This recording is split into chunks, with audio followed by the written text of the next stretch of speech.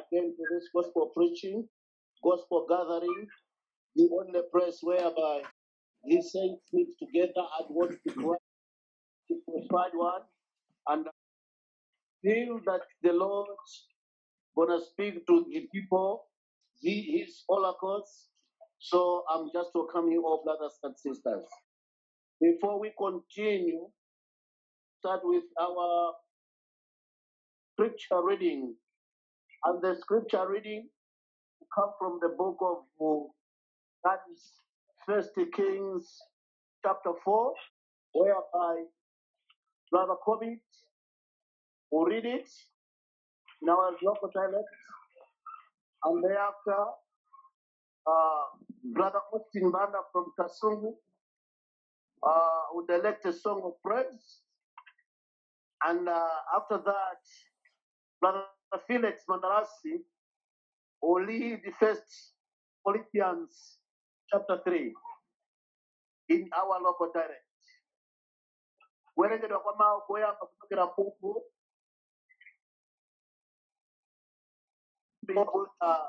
muga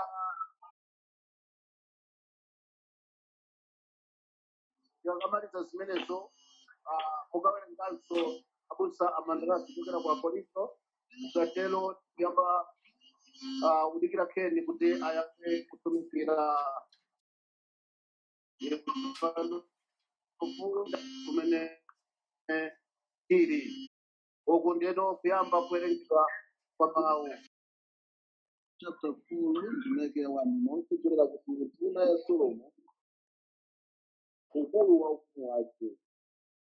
Mfumu Solomo anali mfumu ya Israeli wa akulu a mfumu jawa Azariya mwana wa Zadokili, Elihorefa ndi Ahiya ana Akisa alembi, Yehosafati mwana wa Yahiludi wolembera mbiri, Benaya mwana wa Yehoyada anali kazembe wa nkhondo, ndi Zadoki ndi Abiatara anali ansembe, ndi Azariya mwana wa Natani anayang'anira akapitawo, Zabadu mwana wa Natani analinda kupangira mfumu, ndi Ahisara anayang'anira banja la mfumu, ndi Adoniya anayang'anira banja la mfumu, ndi Adoniramu mwana wa Agida anali wamfumu. Ndipo Solomo anali nawo akapita mfumu Dawidi akuyang'anira Israeli yonse, kila mfumu ndi banja lake, zakudya aliyense anapita zakudya zofikira mfumu wa chaka. Ali nawo ndiwo mfumu anatengetsa abidi Ephraim,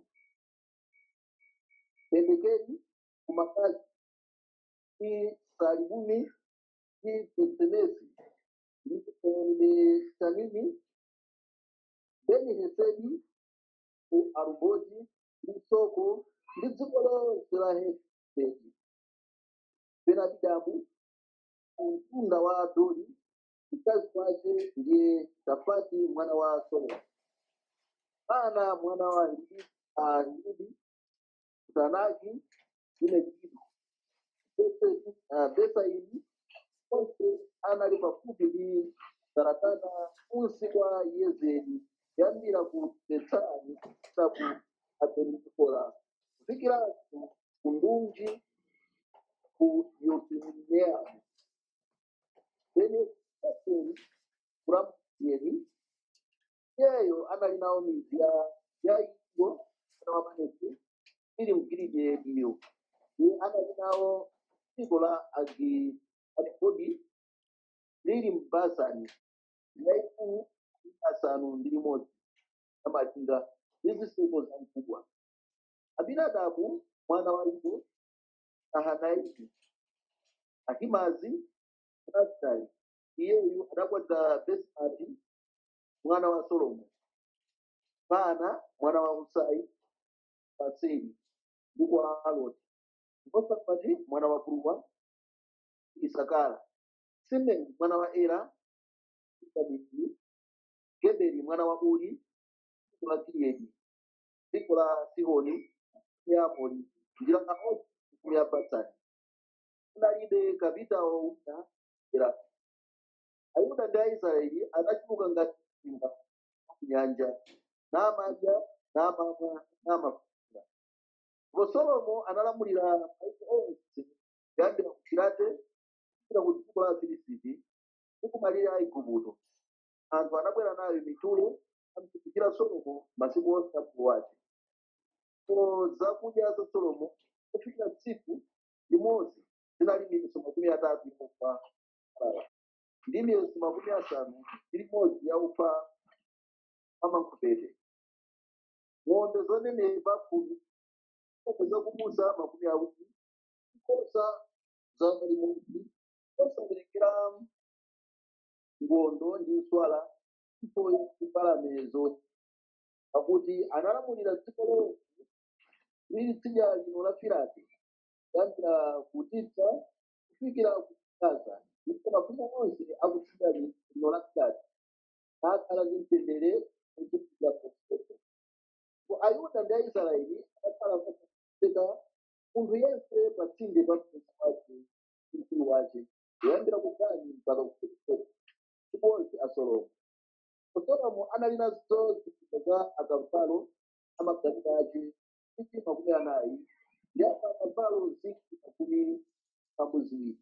Ndipo akapitawo aja anabwera chakudya cha Solomo ndi anthu onse akufuna kukomera mfumu. Solomo yense mwezi wace analowa kanthu kasewere. Palerenso munthu wa akavalo anabwera nazo kumalo yense monga momwe anamufuna. Ndipo Mulungu anampatsa Solomo mfumu ndi luso lambiri ndi mtima wodziwa za mitundu zonga mchenga uli m'mbali mwa nyanja. Nzeru ya Solomo inaposa nzeru za zonse akumawa ndi nzeru zonse za Igupto, pakuti anali wa nzeru woposa zonse, kuposa Etani wa ku Ezra ndi Hemani ndi Kalkoli, Darida ana a Maholi. Ndipo mbiri yace inafikira mitundu yonse kuzungulira. Ndipo ananena miyambo 3,000, ndipo miyambo zake zinali 1,000 nakamba za mitengo kuyambira kupunguza kuli ku Libano kufikira Efraimu pophuka pa khoma. Anakambanso za nyama ndi mbalame ndi zinthu zokwawa ndi za nsomba. Ndipo anafikako anthu a mitundu yonse kudzamva nzeru ya Solomo ochokera kwa mafumu onse a dziko lonse lapansi amene adamva. Amen. Amen. Nyimbo number 62. Longa mbuye Yesu ulibe wina wotichiriza amatiwa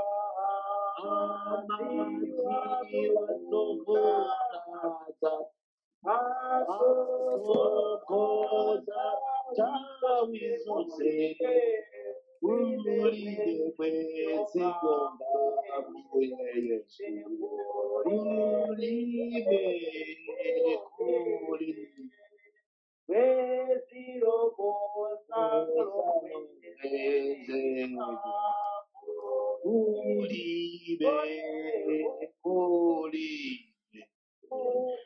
enalopo salo tepetedwa ulibe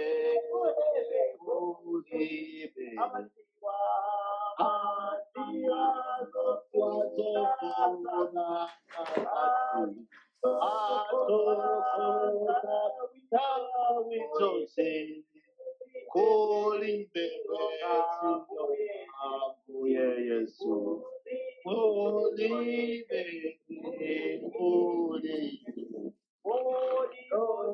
moti wake asi ulibe Aya ochiwa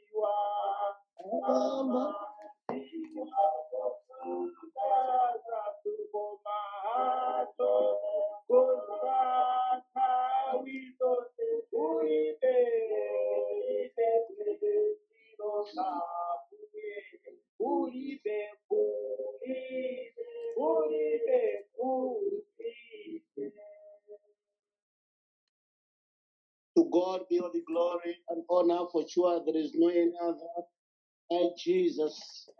It's only Christ, the Jesus, the crucified one.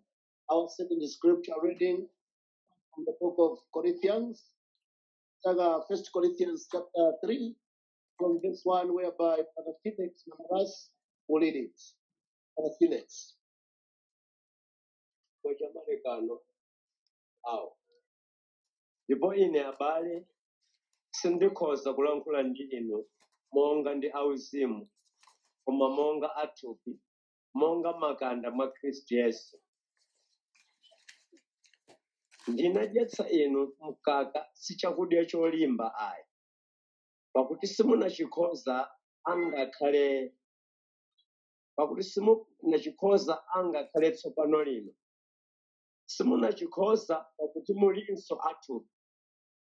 Pakuti pokhala pali nkhwidzi ndi ndewu pakati pa inu, simuli athupi kodi? Ndikuyendayenda monga munthu.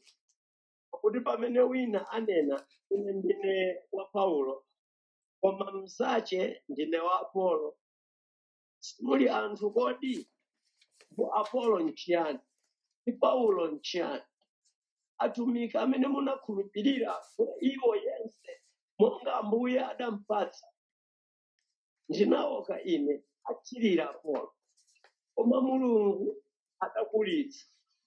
Kotero sali kanthu kapena ookayo kapena othirirayo, koma Mulungu amene akulitsa. Koma ookayo ndi othirirayo ali amodzi, koma yense adzalandira mphotho yake pa iye yekha monga mwakuchititsa kwace kwa iye yekha. Akhristu ali nyumba ya Mulungu, Yesu ndiye maziko a nyumbayo. Verse 9. Pakuti ife ndife antchito anzake a Mulungu, chilimo cha Mulungu, chimango cha Mulungu ndi inu. Monga mwa chisomo cha Mulungu chipatsidwa kwa ine ngati mwini mamangidwe wa luso. Kudayika maziko koma wina amangapo, koma yense ayang'anire umo amangira pamenepo. Pakuti palibe munthu akhoza kuyika maziko ena koma amene ali wa Yesu Khristu. Koma ngati wina amanga pa maziko golide, siliva, miyala ya mtengo wace, mtengo, maudzu, ziputu, ntchito ya yense idzaonetsedwa, pakuti tsikulo lidzachisonyeza, chifukwa kuti yavumbuluka m'moto. Ndipo moto wokha udzayesera ntchito ya yense ikhala yotani. Ngati ntchito ya munthu aliyense ikhala imene adayimanga, adzayilandira mphotho. Ngati ntchito ya wina itenthedwa, idzawonongeka sache. koma iye yekha adzapulumutsa, koma monga momwe mwamoyo. 16. Kodi sikudziwa kuti inu muli kachisi wa Mulungu ndi kuti mzimu wa Mulungu akondera mwa inu? Ngati wina aona kachisi wa Mulungu, ameneyonso Mulungu adzamuona, pakuti kachisi wa Mulungu ali opatulika, ameneyo yeye. Munthu asadzinyenge yekha ngati wina ayesa kuti ali wanzeru mwa inu. Nthawi ino yapansi pano akhale opusa kuti akakhale wanzeru, pakuti nzeru ya dziko lapansi ili yopusa kwa Mulungu. Pakuti kwalembedwa, iye agwira nzeru m'chenjerero lako, ndiponso Ambuye azindikira zolingirira za anzeru kuti zili zopanda pake. Chifukwa chache palibe mmodzi adzitamande mwa anthu, pakuti zinthu zonse nzake. Paulo kapena Apolo kapena Kefa kapena dziko lapansi kapena moyo kapena imfa kapena makono ano kapena zili mkudza, zonse ndi zake. Koma inu ndinu a Khristu, ndi Khristu ndiye wa Mulungu. Amen. Imba nyimbo namba 50. Nyimbo namba 50. Kukunda Mulungu uye wanga amba pempero ndilira kukunda Mulungu pomba uye wanga pempero ndikukirira kwanga amajeza kukundira tandizana kurumutsa namajeleza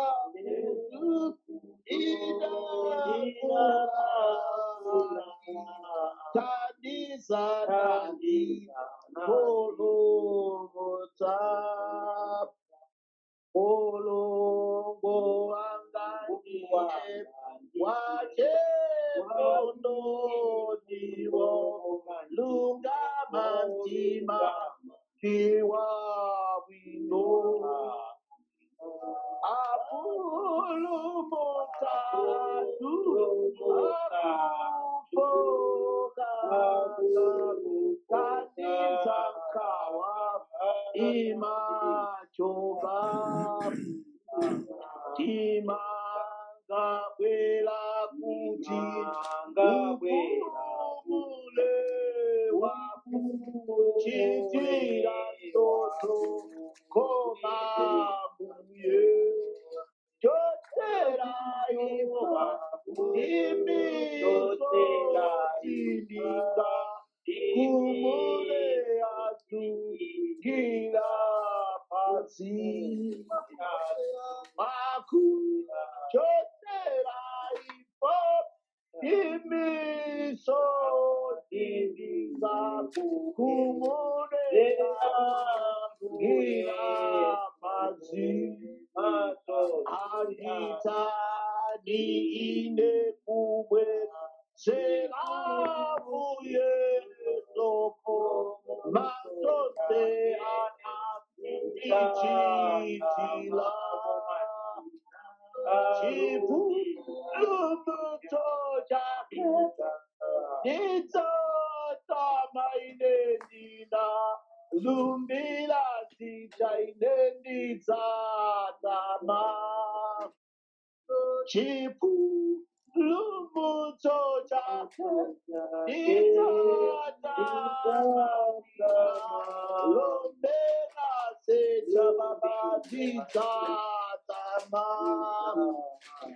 ifa ya watu ake Iko bila sokojeka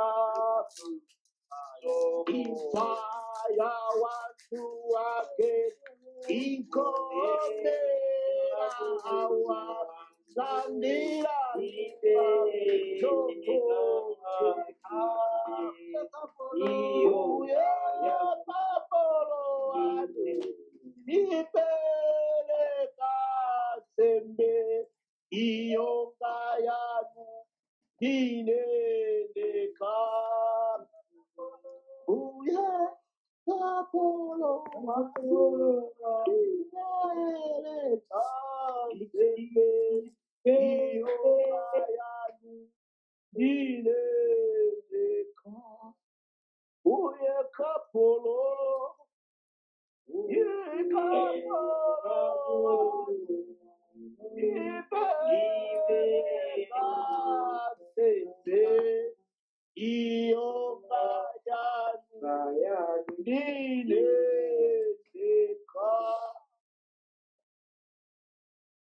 Brother Frank Maseko, look to God in prayer before Brother Ken pick the microphone and start preaching. Your parents.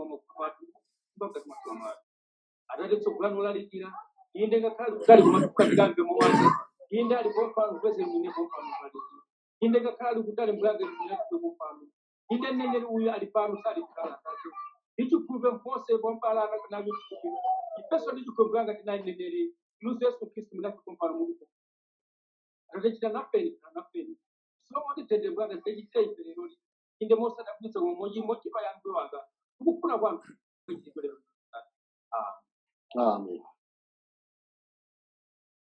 Brother Ken, pick the microphone and start preaching whatever the Lord has set forth in your heart. Behold, the house is in waiting to hear from the Lord. Amen. Let's take our Bibles once again and look in John chapter 1. My text today will be from verse 19 down to verse 29. And I want to speak with you about the testimony of John the Baptist. Ndiye titsaguleni mabaibulo athu m'buku la Yohane mutu 1 ndimaka 19 kulekeza 29 ndipo ndikalalikira pa mutu wakuti umboni wa Yohane Mbatizi. Yohane 1 verse 19 kulekeza 29 page 98 chipangano chatsopano. What a blessing it is for us to have in our hands the inspired Word of God that gives us the testimony of the forerunner of our Lord Jesus Christ. Palitu dalitso lalikulu kwa ife masiku ano kuti tili ndi buku lopatulika limene muli mawu onse amene adakamba za Yesu Khristu amene ndi mpulumutsi wathu. What we know of the Lord Jesus Christ is revealed here in the Scriptures from Genesis to Revelation. Monga tidziwa kuti buku lopatulika ndi vumbulutso la mawu a Mulungu amene likukamba za Yesu Khristu kuchokera buku la chivumbulutso la Genesis mpaka na chivumbulutso. So here we have the testimony of one who was actually the last of the Old Testament prophets. Even though we're reading about him here in the New Testament, he was the last of the Old Testament prophets.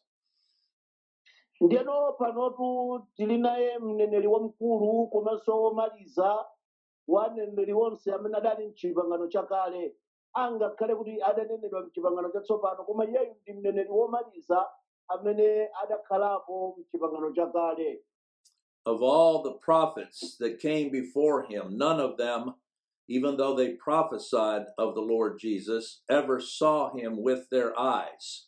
But here was one whose testimony we have, who heard and saw the very person of the Lord Jesus Christ. Alipotu mneneri uyu amene ananenera za Yesu Khristu ndi kubwera kwake angakhale kuti pambuyo pake pa iyeyu panali aneneri ambiri amene adaloseranso za kubwera kwake kwa Yesu Khristu, koma iyeyu adakatsimikizira nthawi yoyandikira yeniyeni ya kubwera kwake kwa Yesu Khristu. And if we had the time, we would go back and read some of those Old Testament portions of Scripture that foretold of John the Baptist's coming and of his declaring the person and work of the Lord Jesus Christ.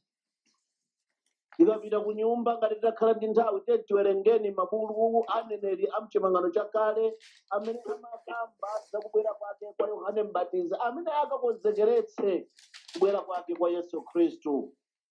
Particularly in Isaiah chapter 40, if you want to turn there briefly, we have his work prophesied in verse 3 of Isaiah 40. Monga tiwerenga buku la Yesaya 40 verse 3 mothamanga page 647 ilankhula momveka bwino za kunenera za kubweranso kwa Yesu Khristu. It says there in verse 3, the voice of him that crieth in the wilderness, prepare ye the way of the Lord, make straight in the desert a highway for our God. Every valley shall be exalted, and every mountain and hill shall be made low, and the crooked shall be made straight, and the rough places plain. And then it says, the glory of the Lord shall be revealed. That's speaking of Christ. And all flesh shall see it together, for the mouth of the Lord has spoken. Tikawerenga ku Yesaya mutu 40 ndima yake 3 ndi 4 imanena kuti mawu awofuula m'chipululu, konzani njira ya Yehova, lungamitsani m'dziko lotise khwalala la Mulungu wathu. Chigwa chilichonse chidzadzazidwa, ndipo phiri lililonse ndi chitunda chilichonse chidzachepetsedwa, zokhota zidzawongoledwa, ndipo zamakolokoto zidzasalala. This is exactly the testimony that John the Baptist gives here in verse 23 of our text, and I know we haven't read that far, but it says in John 1:23, I am the voice of one crying in the wilderness, make straight the way of the Lord, as said the prophet Isaiah. Ndeto buku la Yesaya verse 3 imene tawerenga apa idakakwaniritsidwa ku Yohane 1 imene tikufuna tiphunzire lero ndima 23 imene imanena kuti adali ndi Yohane ameneyoyo, ine ndine mawu awofuula m'chipululu, lungamitsani njira ya Ambuye, monga anati Yesaya mneneriyo. And yet, as great as John the Baptist was to be as the forerunner of the Lord Jesus Christ, yet our Lord said of him that he was less than the least in the kingdom of God. In other words, his role, although it was to be the forerunner of the Lord Jesus Christ, would not be putting him above any others that the Lord Jesus Christ came in the world to save. Njeno munali mumuone Yohane uyu Mbatizi amakakonzera njira ya kubwera kwake kwa Yesu Khristu, ndipo iyeyu adaoneka monga mmodzi mwa aneneri ang'ono kwambiri, chifukwa iye Yesu pobwera sadangobwerera iyeyo Yohane Mbatiziyo ayi, koma adabwerera onse amene adasankhidwira nthawi zosayamba zisadayambike kuti apulumutsidwe m'malo mwake. Yohane Mbatizi ndiwo opulumutsidwa onse ngofanana, opulumutsidwa mofanana. Our Lord spoke of him in Matthew chapter 11 and verses 10 and 11 in this manner. Matthew 11, 10 and 11. Ambuye adalankhula momveka bwino m'buku la Mateyu mutu 10 ndima yaka 10 ndi 11 kutsindikanso za chinthu ichi. It says here, for this is he of whom it is written, behold, I send my messenger before thy face, which shall prepare thy way before thee. ndimeke ya 10 ya Mateyu 10 akuti kapena liyama 10 kapena thumba la kamba la kunjira kapena malaya awiri kapena nsapato kapena ndodo pakuti wantchito ayenera kulandira zakudya zace ndipo mzinda uliwonse kapena m'mudzi mukalowamo mufunsitse amene ali woyenera momwemo. But here's where we see in verse 11 that even though he was a great prophet, yet he was not to be greater than the less of the least in the kingdom of God that God the Father had chosen and for whom Christ came and paid the debt. Ndiye munanu mumuone Yohaneyu angakhale amene uli ndi wang'ono amene sangakwanitse ngakhale kumanga nsapato koma adakonzekeretsa kubwera kwa Ambuye Yesu Khristu. He says there in verse 11, this is our Lord speaking of him, "Verily I say unto you, among them that are born of women, there hath not risen a greater than John the Baptist, notwithstanding," this is important, "he that is least in the kingdom of heaven is greater than he." Ndipache mukaona pa Mateyu chapter 11 verse yake ya 10 11 iyo ikutsindika kuti uyu ndiye amene kunalembedwa za iye kuti onani ine nditumiza mthenga wanga pa nkhope yanu amene adzakonza njira yanu mtsogolo mwanu. Indetu ndinena kwa inu, sanauke wakubadwa mwa akazi munthu wamkulu woposa Yohane Mbatizi, koma iye amene ali wochepa mu ufumu wakumwamba amkulira iye. We're not to exalt men above measure, but what we're seeing here is that in Christ, all who are the Lord share the same position before him in that salvation that he has come and worked out on their behalf. Chimene chikuonekera yapa chikuonetsa kuti palibe wamkulu kwambiri kuposa anzake ayi, koma kuti tonse opulumuka mofanana kukhala ofanana tinenana mbale ndi mlongo chifukwa chipulumutso chake ndi chimodzi chobwera nthawi imodzi. As we're going to see in my text, John the Baptist did not want the attention on himself, but he came to declare the Lord Jesus Christ. And that's a good lesson for any that are preachers that the Lord raised up. It's not about us, it's about him. Ndifake mukamuona Yohane Mbatizi sadafune kuti maso awo anthu ayang'ane pa iyeyo koma adayang'anitsa pa Yesu Khristu. Chimodzimodzi ifeyo polalikira tisapange anthu kuti ayang'ane ifeyo ayi, lolani ayang'ane pa Yesu chifukwa Yesu ndiye mpulumutsi wa anthu osati iweyo ayi wolalikirawe. So this gospel that we're reading here, according to John, that was John the Apostle, who while Christ was on earth laid his head on our Lord's bosom, on his breast.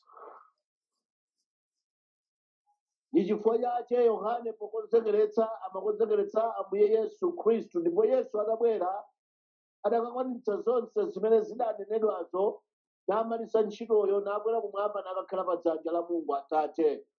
So that John here is writing about John the Baptist in verse 19 when he says, "And this is the record of John." In other words, of John the Baptist, when the Jews sent priests and Levites from Jerusalem to ask him, "Who art thou?" Nchifake tikabwerera ku buku limene tikufuna tiyang'ane mtsogolo la Yohane 1 verse 19 kunena kuti ndipo kumene ndiwo umboni wa Yohane pamene aonena Yohane Mbatizi ameneyo pamene Ayuda anatuma kwa iye ansembe ndi alembi aku Yerusalemu amfunse iye ndiwe yani. And that's why I've entitled this study, "The Testimony of John the Baptist," because that's what that word record means. And this is the record of John the Baptist. Chifukwa chache mutu wathenga wathu wa tsiku la lero ndiwo umboni wa Yohane Mbatizi chifukwa kulankhula nkhani imene Yohane Mbatiziyo adalankhula. Now that's a word that John the Apostle in writing uses often in his gospel. Umuntu ndi mmene tu adalembera Yohane kulemba buku la Yohane koma nkhani yokudzana ndi Yohane Mbatizi amene amakonzekeretsa njira ya Ambuye Yesu. Look in verse 32. And John bare record. So this is the Apostle John writing about John the Baptist saying, I saw the Spirit descending from heaven like a dove, and it abode upon him. He's speaking there of when John the Baptist baptized our Lord. Ndipache Yohane uyuyu wolemba bukuli mtumwi Yohane adalemba kulembera za Yohane Mbatizi. Ndipake mukaona verse 32 kunena kuti ndipo Yohane anachita umboni nati ninaona mzimu ali kutsika kuchokera kumwamba monga nkhunda nakhalabe pa iye. When John the Apostle writes about John the Baptist bearing record, you see that's the same word, to bear record, as we have here in verse 19, and this is the record of John. Ndiye mudati muone ndimake imeneyi kulankhula kuti Yohane adabwera kukachita umboni monga soti mvera vesi yake ya 19yo imeneyi kulankhula kuti uwu ndiwo umboni. And look again in verse 34, I saw, so again this is John the Baptist, what he saw, and notice, and bear record that this is the Son of God. Ndipake ndimake 34 ya Yohane waniyo ikunena kuti ndipo ndinaona ine Yohane Mbatiziyo adaona ndipo ndachita umboni kuti mwana wa Mulungu ndiye mweyo. That's a strong word when you stop and think about it. It's the same word that would be used if someone was called into court before the judge and would have to raise his right hand and swear to tell the truth, the whole truth, and nothing but the truth. That testimony that he is about to give before the judge as a legal testimony is true. Mmene aunenera kuti uwu ndi umboni umene Yohane auchitira. Ndi umboni monga mmene umakhalira mabwalo a milandu ku makhoti. Mboni imafunika kulumbira ndi kutsimikiza kuti ine ndazoona zenizeni za zinthu zimene idaona kuzigwira ndi kuzidziwa. Kona kuti Yohane pamene amapereka umboni amafotokozera wanthu kuwatsimikiza zenizeni zokhudzana ndi Yesu Khristu. So here's why we can believe his testimony. It's because not only did the Lord raise him up and establish him to be that servant to testify of Christ, but this is a strong word. It's as if he's standing before the judge of all, that is God himself, and declaring this testimony to be true. Ichitu ndicho chifukwa chimene mawu a Mulungu tiwakhulupirira kuti ndi woona ndipo Yohaneyo timukhulupirira. Sitimangokhulupirira chifukwa Yesu adauka kwa akufa ayi, komanso Yohaneyo adayima pamaso pa Mulungu amene ndiwo woweruza wolungama ndi kuperekera umboni za Yesu Khristu. Unlike many preachers today that are false witnesses, in other words, they're saying things about God and about Christ that are not true. Alipotu olalikira ambiri amene amapereka umboni wonama amalalikira za Yesu koma zosakhala zenizeni. When false preachers declare that God loves every single sinner in the world, they are bearing false witness against God. Olalikira ngati atalalikira kunena kuti Yesu adabwera kukafera kuti aliyense pa dziko lapansi, munthuyo ndiye kuti akupereka umboni wonama pamaso pa Mulungu. When false preachers declare that the Lord Jesus Christ came to lay down his life for every single sinner in the world, they are bearing false witness against God. Their testimony is against the very testimony of Scripture.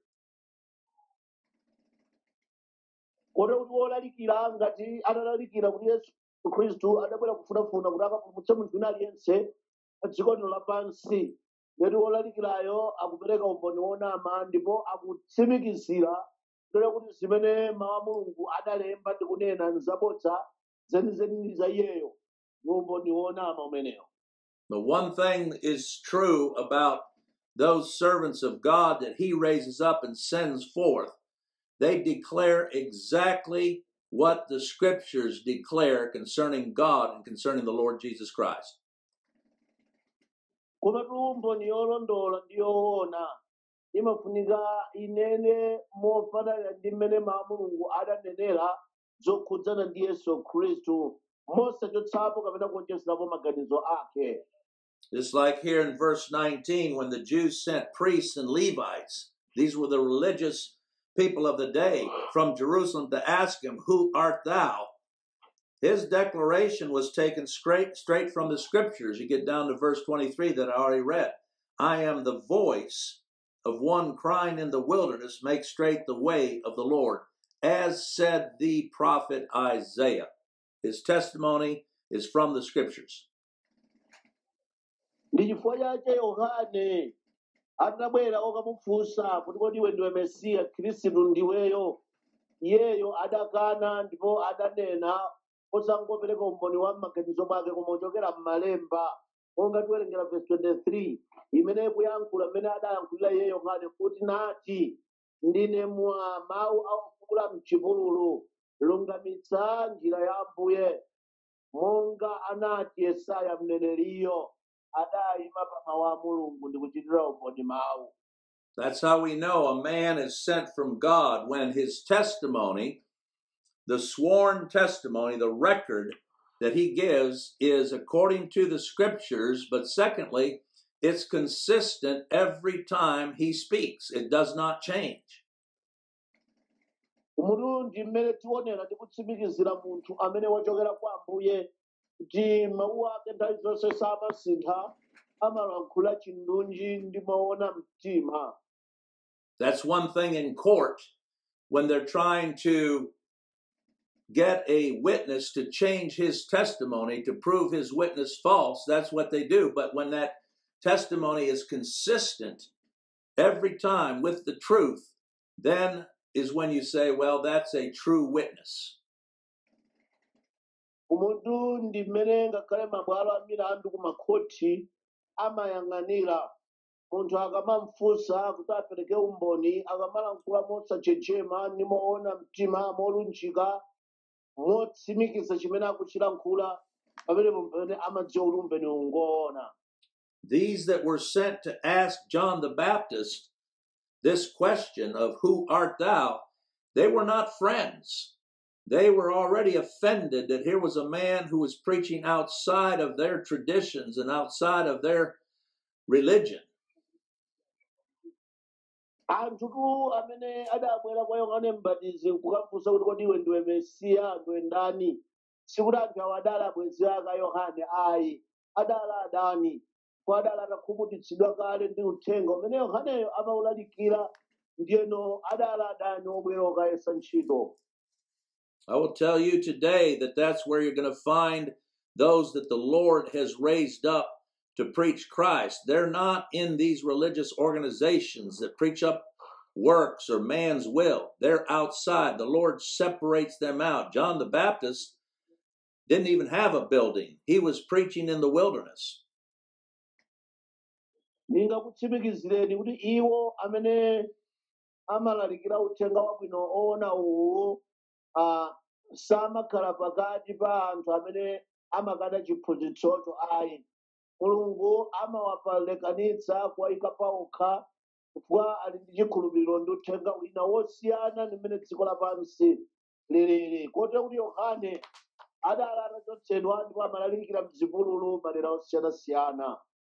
And the Lord was causing multitudes to come hear John the Baptist. And there were many that were being baptized by him to confess the Lord Jesus Christ and his work of redemption that he came to accomplish. Komatu Yohane Mbatizi atapatulidwa kakhala kwa yekha adakakhala ku chipululu, ndipo Ambuye yemweyo amene amakoka wanthu kuwapititsa ku chipululu kuti akamumve Yohane akulalikira uthenga wabwino olondola ndi weniweniwo. And because of that, there was a great stir that was being made, because there were many more showing interest in John the Baptist now than were following these religious leaders of the day. ndiyenotu padali chisokonezo chachikulu maka chifukwa cha gulu limene limatsatira Yohane ndi ilo limene limakana chiphunzitso ichi limatsatira anthu ndi zokonda wanthu. It doesn't even take a great multitude to cause a stir. Sometimes it's just one individual that the Lord is pleased to teach of Christ. And if they're found in these religious organizations, just that one person is going to be like a thorn in the flesh to those. And they're going to want them gone. They're going to kick them out. Sizimatengera kuti chigulu nchochuluka bwanji pamalo koma chimangotengera kufunikira kwa iye amene ayenekera kutsekulidwa maso. Kota kuti munthu akatsekulidwa maso Mulungu akamuthandizira akakhala pakati pa abale nthawi yomweyo amakhala minga mwa abalewo. Kota kuti abale wena amamuchotsa pa mpingopo kumuthamangitsa kuti ndi osafunikiranso kukhala pakati pawo. Now in Luke chapter 3 and verse 15, it says, and as the people were in expectation, it's not talking about the Pharisees, it's talking about the people, these that the Lord was drawing to hear John the Baptist. It says, and all men mused in their hearts of John, whether he were the Christ or not. Ndifake tikawerenga buku la Luka 3 ndi maka 15 ikunena kuti ndipo pamene anthu anali kuyembekezera kuti akunena Afarisi ayi koma akunena anthu ndipo onse anaganizaganiza mitima yawo za Yohane ngati kapena iye ali Khristu. Now here we see where whenever someone hears a preacher of God who is preaching Christ, it's a distinct message. It's different. And so when people begin to follow that message or follow that preacher, there's a tendency to exalt the preacher above measure.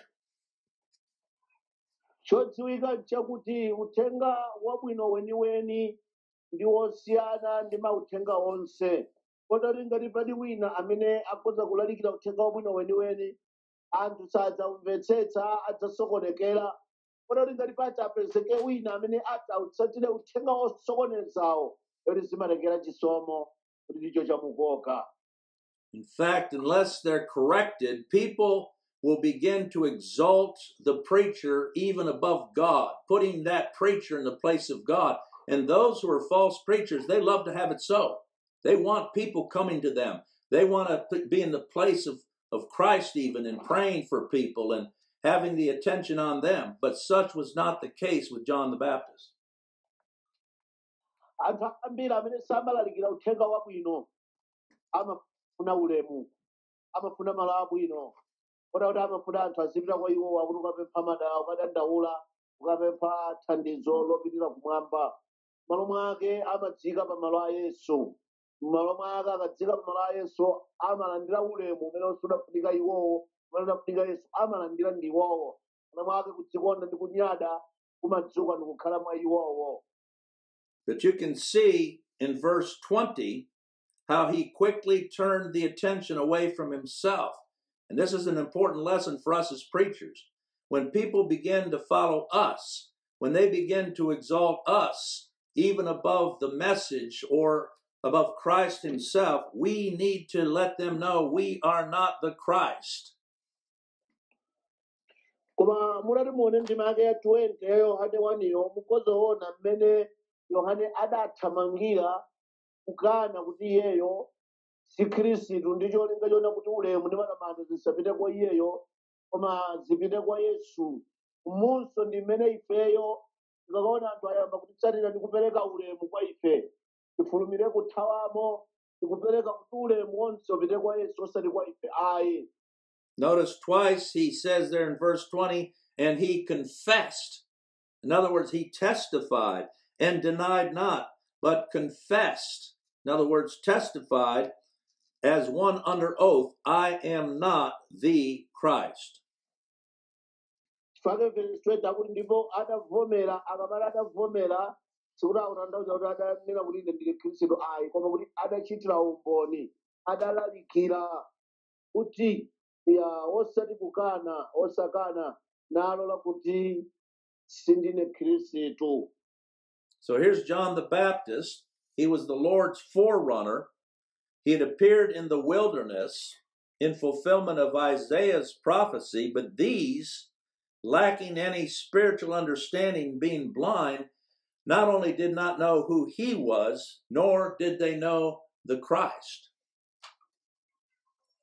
Kwanu Yohane Mbatizi adaperekedwa kukonzekeretsa kubwera kwa Yesu Khristu, koma Yesu adavomere kuti iye ndi Khristu, angakhale adabwera kukonza njira ya Yesu Khristu. Mmene momo ndi mmene olalikira woona amenekera kuchita, kusavomereza kuti iwo ndi Khristu oyenera ulemu koma kupereka kwa Yesu basi.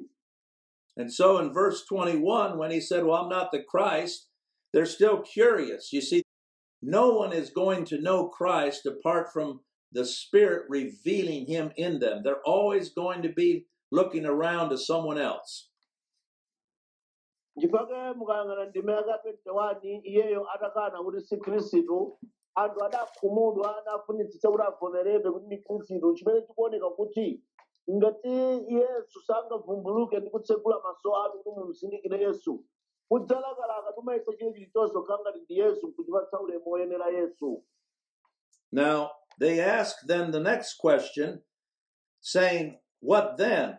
Art thou Elias? That's a word for Elijah. Nchifake adawafunsa funso kuti kapena ndime ya 21 iniyo ndinu Eliya? Yesu adakana kuti si Eliya. Why should they ask John if he was Elijah? Funso lakuti nchifukwa chani amafunsa Yohane amene si Eliya, amamudziwa kuti ni Yohane, amafunsa kuti kapena ndi Eliya. Zimatheka bwanji kutero? That's because there was a general expectation among the Jews at that time that Elijah would appear on earth before Christ would appear.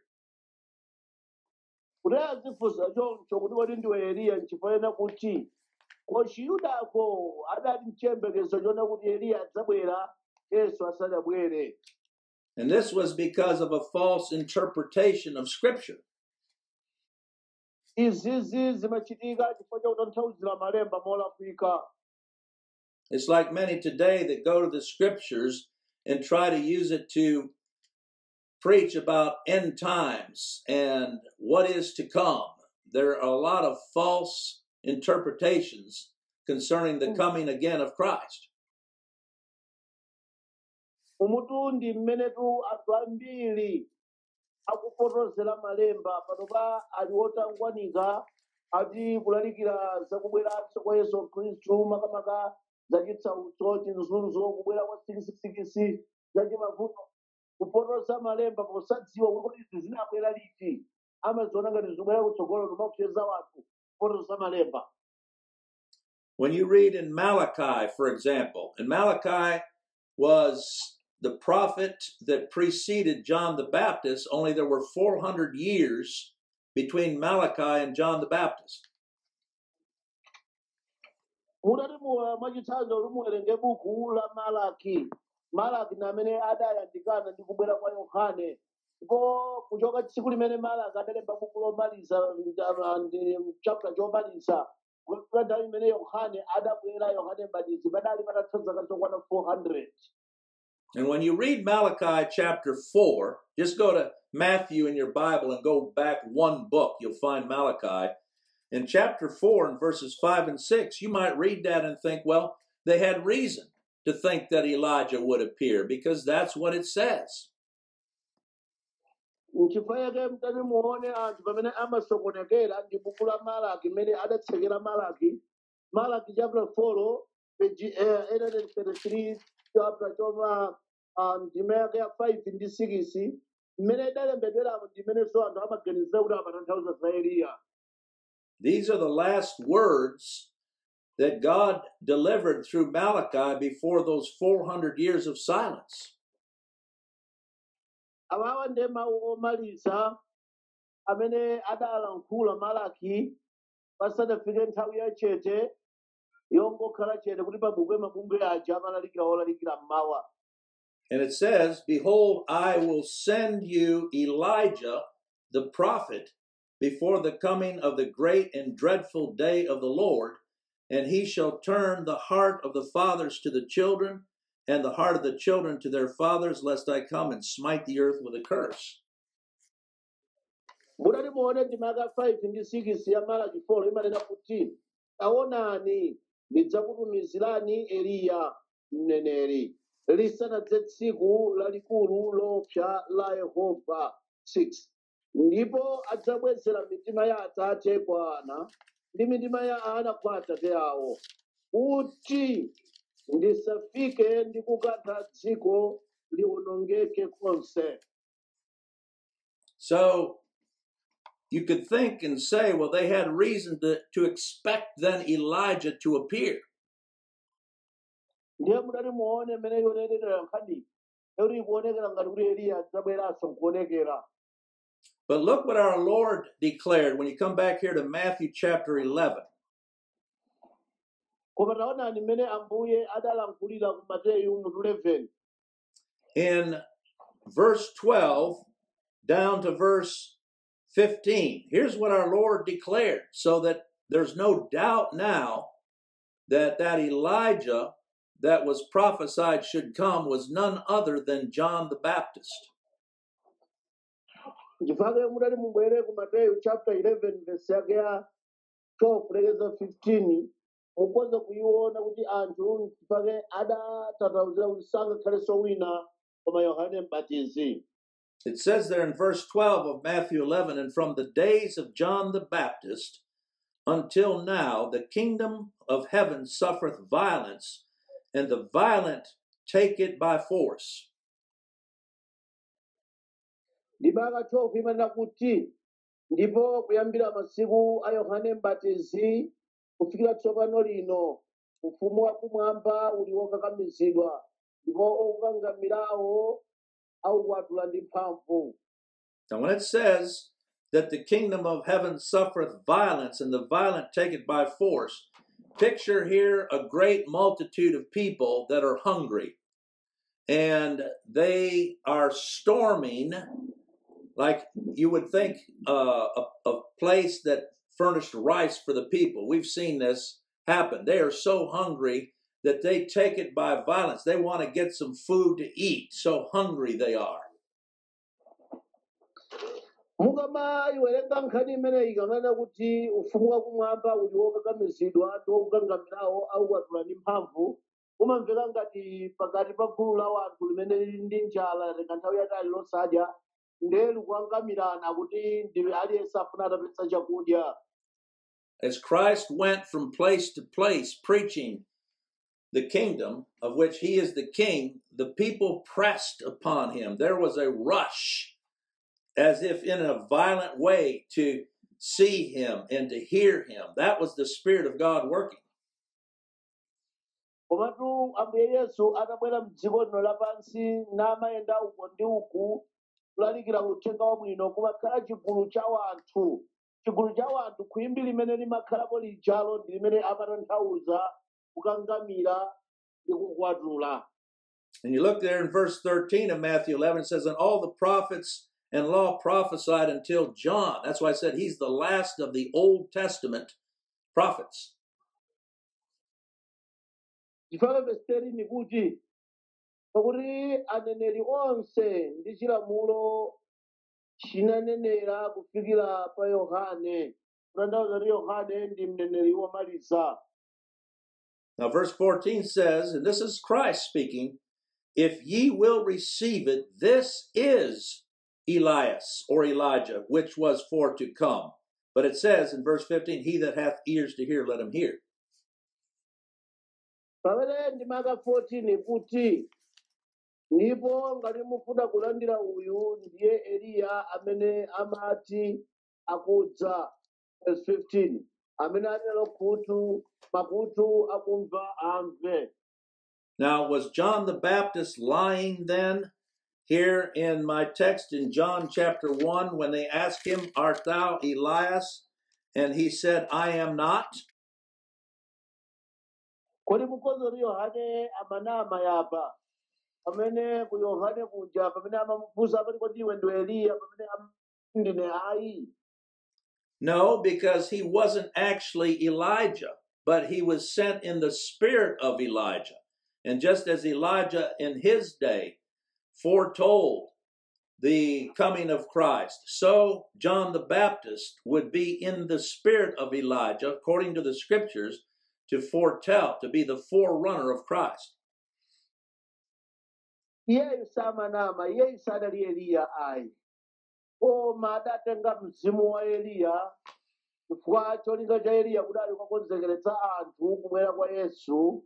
Ndiye iyeyo adatenga mzimu wa Eliya wokakonzekeretsa anthu kubwera kwa Yesu. So again, all the attention is on John, not the one that he came to announce, but on him. And that's the way it's always going to be when people are still blind. They want to know who you are, and they have no interest in who the Christ is. Pamene pakuona vuto pakuti anthu ambiri samayang'ana kuti Yohaneyu anthu maso onse adali pa Yohane osayang'ana pa uthenga umene Yohaneyo akubweretsa.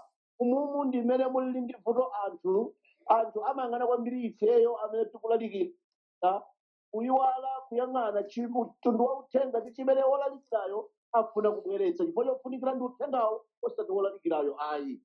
So coming back to our text in John chapter 1 and verse 21, they then ask another question, "Art thou that prophet?" And he answered, "No." Ndino tibwerereni ku Yohane 1:21 adafunsanso funso lina nanena iye sindine iye ndiwe mneneriyo kodi nayankha iyayi. Now these are people that had read the Old Testament scriptures and knew them, and so they could cite different portions of the scriptures, and when they say, "Art thou that prophet?" they're asking based on what Moses said in Deuteronomy chapter 18. Ndeno mudati muone anthu onse amene adawerengako buku lopatulika makamaka buku la malamulo chipangano chakale na amenewowo amene amabwera ndi mafunso amenewa ndipake amapanga lifa ku buku la Deuteronomy mutu 18.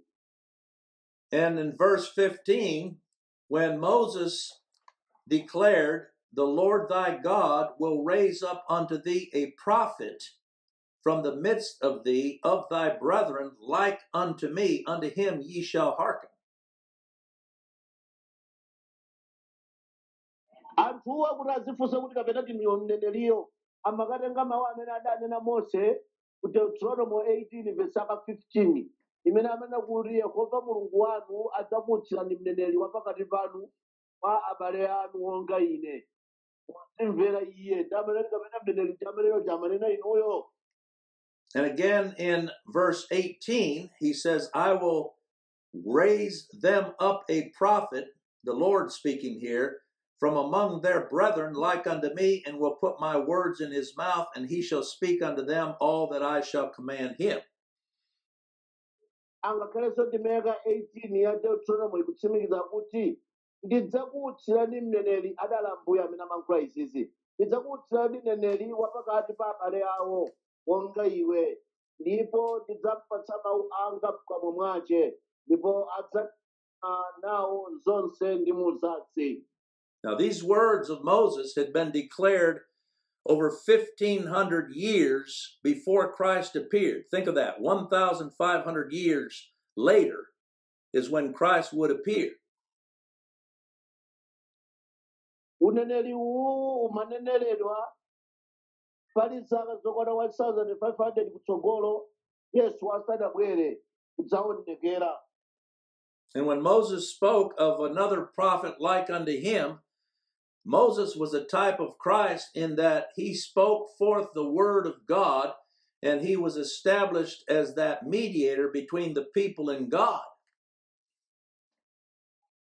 Ndiyeno Mosetu chidali chithunzithunzi cha Ambuye Yesu nde amalankhula zakubwera kwa mkhala pakati pa anthu amene ndi ochimwa ndi Mulungu. But even here, Moses was not drawing attention to himself as anything, but rather, like any that speak on behalf of God, point sinners to Christ, the mediator. N'chifukwa mtani mumuonesa Mose samaonetsa anthu kuti abwere pa iyeyo ayi, amayang'anitsa kwa mneneri amene amutsa patsogolo kutanthauza kuti maso ake adayang'ana pa wina amene ndi mkhala pakati waona wa anthu ndi Mulungu. So now, over 1,500 years, there was this expectation that this prophet would appear, not knowing that Moses spoke of Christ. Ndiye mutati muone nthawi imene Mose adalankhula mawu awa patapita zaka zokwana 1,500 pamene Khristu amafika iyeyo amalozera anthu kwa Yesu. But coming back here to my text in John chapter 1 and verse 21, each time John answered, I am not. Ndiyeno tikabwera ku nkhani yathu ya Yohane 1 verse 21, funso lililonse limene amamufunsa iye amati sine ayi. So here now in verses 22 and 23, we see that they're still curious. They said unto him, Who art thou, that we may give an answer to them that sent us? What sayest thou of thyself? Ndi chifukwa chake anthu aja adali okhumudwa ape nafunitsitsana mdziwa Yohane mpaka na adapitiriza mofunsa ndi maka 22-23. Chifukwa chache anati kwa iye, ndiwe yani kuti tibwezere mawu kwa iwo anatuma ife? Unena chiyani za iwe wekha? I will tell you that as the Lord raises up his preachers in different parts around the world, when their message begins to be heard and word gets out to some of these religious organizations, they're going to send people to find out, well, who are you and who do you represent? They're curious, even though they don't know the Christ. Chimene muyenera kudziwa ngati mutakhala kuti mukulalikira uthenga wabwino weniweni pa dziko lino lapansi, Mulungu akatitsa olalikira dera lililonse kumene angatitseko. Anthu amene ndi mikhalakale amene amaoneka kuti ngopembedza zoona zenizeni adzatumitsa mithenga kwa inuyo akufunse ndinu ndani kwenikweni ukulalikira ziweyo uoneka ngati ukhoza kuposa ifeyo. Now, John might have answered, and it may have given him some more authority in their eyes by saying, I am the son of Zacharias the priest, and he would have been true. He'd have been right. Komatu Yohane akadatheka kuyankha momveka bwino kwambiri fala mbakadali Zakariya akadatheka kuyankha kuti ndine mwana wa Zakariya ikadakhaso lankho lomveka bwino ndiloona. He might even have answered, as is said in Luke chapter 1 and verse 15, I am filled with the Spirit from my mother's womb. Iyeyotu akadatsanso kuyankha monga zomene lidayankhira pa Luka chapter 1 ndime ya 15 imene imanena kuti pakuti iye adzakhala wamkulu pamaso pa Ambuye ndipo sadzamwa konse vinyo amene akadyanso odzazidwa ndi Mzimu Woyera kuyambira asanabadwe. He might even have answered, I am a remarkable man, mentioned in the Old Testament scriptures. Akadathekanso kuyankha kuti ine ndine munthu uja adamunena m'chipangano chakale odziwika kuti adzabwerayo. But how did he answer? He humbled himself. He humbled himself. He answered, as we see in verse 23, I am the voice of one crying in the wilderness. I'm just the voice, that one that the Lord raised up to declare Christ to this generation. Ndiye mudali muone yankho limene adayankha iye Yohane, yankho lodzichepetsa kwambiri posalikira chipangano chakale chidalankhula za iye dani, koma yankho limene adakayankha ndime ya 23 akuti anati ine ndine mawu ofuwula m'chipululu. Kulephera kutchula ngakhale dzina lake ngone kuti ine ndi mawu ofuwulidwa m'chipululu basi. Tokamitsani ila ya Ambuye monga anati Yesaya mneneriyo. Basi tere, And there's where he quotes Isaiah 40 and verse 3. pamene tidatenga buku lija la Yesaya 40 ndima yake ya 3. Make straight the way of the Lord. That shows that the Lord Jesus Christ was none other than God himself, because that word Lord is the word for God. He came to make straight the way of the Lord, to prepare the way for God in the flesh, the one who would come to lay down his life and pay the sin debt of his people. Lungamitsani njira zanu. Iyeyo anali kukonzekeretsa Yesu Khristu Ambuye.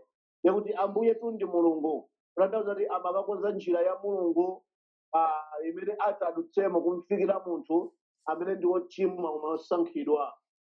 And here we see that men who are sent from God, as was said of John in John chapter 1 and verse 6, there was a man sent from God whose name was John, that they don't seek glory for themselves, but they own that they are but a voice which God himself must open the mouth and cause to declare, otherwise they're nothing. Chifukwa chake kuti angakhale kunali mauthenga onenera za kubwera kwake kwa iyeyo Yohaneyo, koma adadzichepetsa yekha, sadaone ngati ali kanthu ayi, koma kuwaonetsa anthu Khristu Yesu ndi kuwapenyetsa kwa Yesu basi. When John referred to himself as the voice, he used that very term that the Holy Spirit had declared of him 700 years previously there in Isaiah's day, in Isaiah 40 and verse 3. Nchifukwa iyeyo podzinenera sadayang'anitse pa iyeyo, koma amakayang'anitsitsa pa Yesu, kuwalozera anthu kwa Yesu, chifukwa kunali kukwaniridwa kwa ulosi umene udali utalosedwa kale Yesaya 43. But his mission, his purpose, his testimony was to not bear witness of himself, but to bear witness to Christ. Yohane adali ndi umboni umodzi okha wobwera nawo pa dziko lapansi, sukadzikweza ukadzionetsera iye anthu kuti amudziwe ayi, koma ukaperekera umboni za kubwera kwa Yesu, maso awo kuti ayang'ane pa Yesuyo. You know, the one thing about a voice is that it is to be heard and not seen.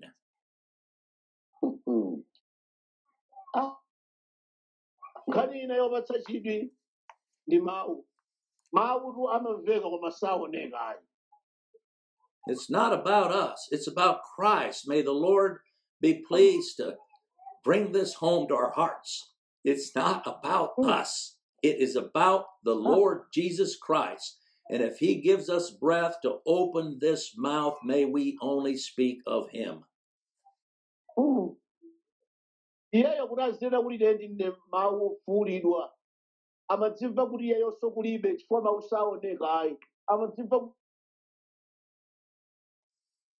But a second thing is it's not only about him, but notice he says the voice cried in the wilderness. That's where the Lord's preachers are found. They're not found in the temples of the day or in the centers of religion. No, they're in the wilderness representing the fallen sinners of this world. But in that fallen world, God has purposed that some should hear. Voice ya mauliula maulicha. Yohane adadzuka, adakafikira ku chipululu osati kwa kumidzi kumene kudali anthu. Chifukwa chimene adakafikira ku chipululu limayimira kuti ndi dziko la chilendo losakhalamo anthu, dziko la anthu ochimwa, dziko kumene kuli uchimo okhaokha. Ndiyeyo pokathamangira ku chipululu ndekuti adafika kokhaokha kuli anthu ochimwa okhaokha, koma okhawo osankhidwa, chifukwa osasankhidwa amakhala ku midzi ya anthu kumene kumakhala anthu. And nothing has changed from John's day all the way to ours. He faced a world of empty religion. That's who the Judaizers were. They were following their traditions and the customs of men, but not Christ.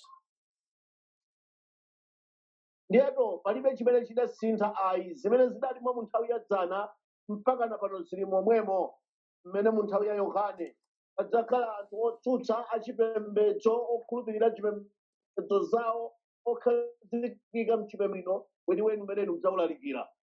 They were a nation of legalists, in other words, considering themselves to be following the law, and they were steeped in self-righteous, formal religion, ceremonies, and rituals, and yet had not Christ.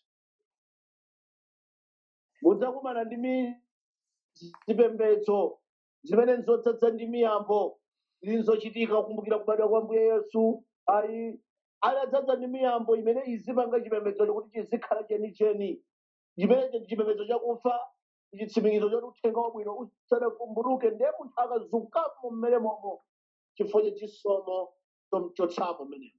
And even as John the Baptist faced that opposition in his day, so we can expect the same opposition from those of our religious society today who know not Christ. Yohane adakumana ndi womutsutsa uthenga ndi mikwingwirima ndi mavuto umunso ndi mmene ife amakono ano tiyembekezera tidzakumana ndi anthu otitsutsa kuchokera ku zipembedzo zawo zimene adakhazikikamo adzatitsutsa uthenga umene tikulalikira. That's what verse 24 says in John 1, and they which were sent were the Pharisees. In other words, who stood in opposition to Christ and his glory. Ndi chifukwa chache anthu adzatsutsa potero monga tiwerenga verse 24 imene kuti ndipo otumidwawo anali aku Afarisi. Kutanthauza kuti otumidwa kukakuzunza inuyo adzakhala ochokera ku chipembedzo. And they challenged John's authority like they'll do today. If you're not of their number, they're going to ask you then by what authority you do what you do. Ndiye anthu adzalimba kukufunsani mwamphamvu monga so nthawi iyoyo zidali motero chifukwa anthu adafika pomufunsa kuti sononga tikukana zonsezi iweyo ndiwe ndani. They asked him, verse 25, and said unto him, why baptizest thou then, if thou be not that Christ or Elias, neither that prophet? Adafika pomufunsa mphamvu zake verse 25 imene amati ndipo anamufunsa iye nati kwa iye koma ubatiza bwanji ngati suli Khristu kapena Eliya kapena mneneriyo. They were saying that he had received no commission from them or the Sanhedrin, which was the governing body of the day. Adaona kuti ngati iye akutumikira mopanda phindu moteromo ndiye tanthauzo lake ndi chani. Ndiye mafunso amachokera ku mabwalo la akuluakulu azipembedzo chifukwa nthawi zonse amafuna apezepo phindu. He had not been trained in their schools. See, that's real important today. People want to know, what school did you receive your training? He hadn't been trained in any of their schools. Thank God. Amamufunsa choncho chifukwa sadamuoneko ku mabible school wawo. Iye amafunsa kuti iweyo ukulalikira za Mulungu koma ku mabible school kwathu konse sudabwereko. Mafunsa kozileka kuti uzilalikira za Mulungu iweyo. Maserifiketi ako ngoti tione zimene zikutsimikiza kuti unaphunzira ku bible school iweyo. He was not identified with any of their religious systems. He wasn't a Pharisee. He wasn't a Sadducee. He wasn't a Herodian. All these religious people of the day. He stood outside the gate. Iyeyo amataka mufufuza samafanana ndi china chilichonse machinachita azipembedzo za nthawi imene iye kudalibe akapita ku bible school sadapake kuma bible school sadapakepo miyambo ine iliyonse olobusawo wakautengera kuti iwe kuti ukhale obusa chifukwa ife amene timayendereza abusa amene timadziwa azibusa amene amadutsira kuti munthu akhale mbusa sudapakeko chimodzi chomwe pakama mufunsa mafunso ameneyo. And I dare say we're going to face the same questions today, because when word gets out that you're out there preaching Christ and him crucified and salvation in, by, and through him alone, it's going to stir up these religious groups. They're going to come and question you. We want to see your authority to preach. We want to see exactly why it is you're preaching what you preach. But we need no other authority than what God has been pleased to reveal in us concerning Christ and salvation in, by, and through him alone and his death. That's all the authority we need. mmene Yohane adamufunsira ndi mmenenso inuyo ngati mutati mulalikire uthenga mwa vumbulutso lenileni mozama. Zipembedzo zidabwera kukufunsani, Bible sikuleke mnakapangira kuti ndani adakudzozani kuti mukhale abusa. Izili zimene ndakutionetseni mapepala osonyeza kuti inuyo mudapitako kukhala abusa. Chifukwa chodabwa ndi mmene inuyo mukulakatulira vumbulutso la mawu. Ndi mmene chipembedzo chimachitira kupeza chocho kuti chidzoze munthu kuti akhale mtsogoleri amenekera adutse mu ndondomeko ndi dongosolo lawo la iwowo osati la Mulungu ayi. I get this question quite often. Well, what school did you attend? And I say to my shame that I was raised in this religious system and had been like the Apostle Paul or Saul before the Lord called him. He was climbing in the ranks. And yet, my answer is what I preach to you today, I did not learn in any human institution. But when it pleased God to reveal Christ in me, therefore I preach him. Funso limeneli limene ndimakumana nalo nthawi zambiri kunoko kumene ndili. Amene uliwo pachoda apita ku Bible school udakapanga china chilichonse. Zimene ukalalikirazo zosepana zimene udatidaka kuphunzitsa ku Bible school. Chifukwa chani? Yankho ndimayankha momveka bwino. Alekani lija ndidapanga monga so Paulo amene kuti zikhosi zidapezesa zapadzala. Koma izizi zimene ndiulalikira pano sindaziphunzire kwa anthu zidabwera mwa vumbulutso la Mulungu. Ndipo izi ndiye uthenga wabwino weniweni osati uja limaphunzitsana uja ayi. Well, we've gone as far as the Lord's purpose today. We'll draw a line there, and Lord willing, pick up next time with verse 26. Ikhoza kupitiliza kumanza mabe kwa lero tilekerane pomwepa Mulungu atitsogolere analola kuti tikhoza kukhala ndi mawu amene takhala nawo lero mtsiku la lero. I'll turn it back to you. To God be all the glory and honor, Brother Ken, for sure what a day the Lord has given us. This gospel that we are preaching is uncompromisable, and there is nobody who can preach this if it is not the Lord Amen. who has brought it through. Yes. So it comes from the Lord, it starts with the Lord Himself. Yes. Let's open our hymns to close our service. Hymn number 87. Kutseka mapemphero athu atsiku la lero kutseka ndi nyimbo nambala 87. Chififite tsamba lapansi ndilo kutseka kwa programu yathu ya mapemphero ya tsiku la lero. Nyimbo nambala 87. Ife tima kufunani inu tonto mtima Yesu nyimbo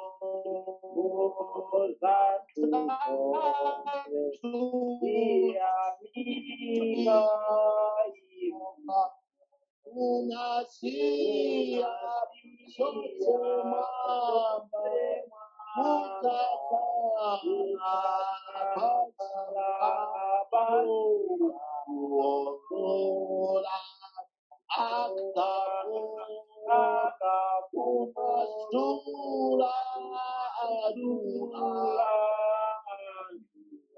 Yesu ndichi mundo chanu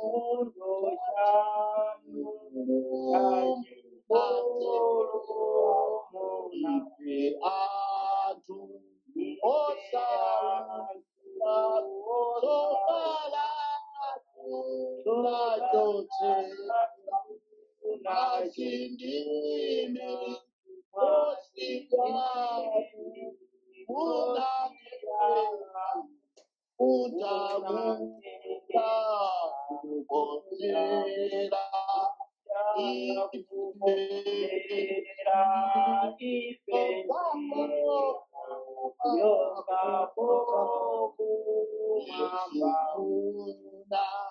la swantimba izoza munafunyoza atunkwio watate inuno chikutika ndichowoka unamani chakunemuna lola tame echifukwa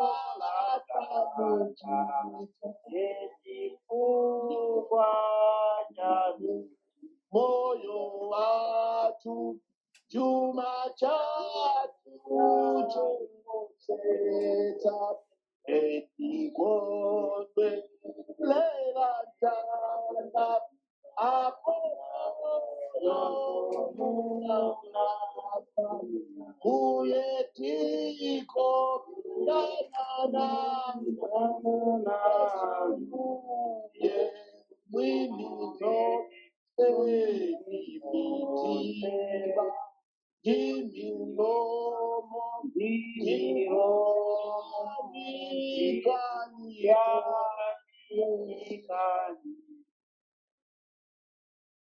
Brother Ken, look to God in prayer as we are closing the service of today, this afternoon and morning there. Gracious Father, thank you for this time together in your word, how deep and profound your word is, and yet simple in this sense that it all points to your Son, the Lord Jesus Christ. And I'm thankful for the testimony of John the Baptist that you have preserved here in your word for us to read and to see how it is that you're pleased to work through those men that you raise up and send forth, and that their message is clear and distinct and simple. It's nothing about us, but it's all about your Son, that you purposed should save a people, and that you sent into this world in the fullness of the time.